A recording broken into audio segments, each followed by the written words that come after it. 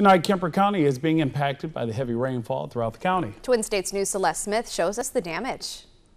The damage from the rain was reported around 9:30 a.m.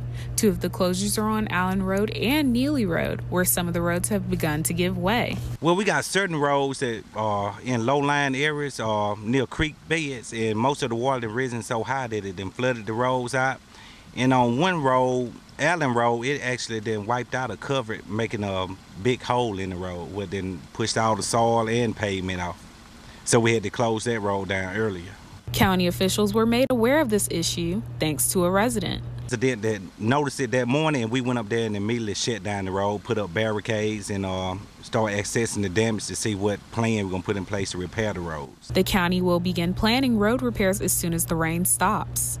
We have to wait first until the rain stops and it dry up, and then our county engineer and road manager come up with a plan, and they put it together and repair the road, whether it be putting in a new bridge, hauling dirt, or else putting in coverage, just whichever way we can to repair it. But sometimes it take a while to repair. The Kemper County Sheriff's Department is advising residents to pay attention to the road closure signs and to not drive past them.